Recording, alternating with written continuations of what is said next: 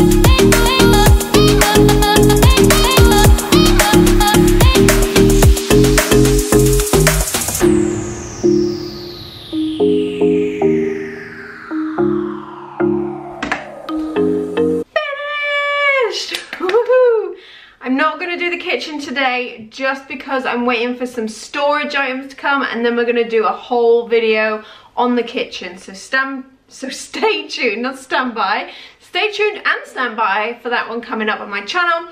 I really hope you enjoyed this one. It has been, what time are we? It's been 4 hours.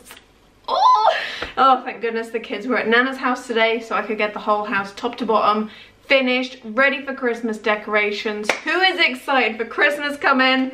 I know I am. So, yeah, that was a lot of work. I am roasting, and I'll see you again on the next one. See you again soon. Please subscribe. Bye.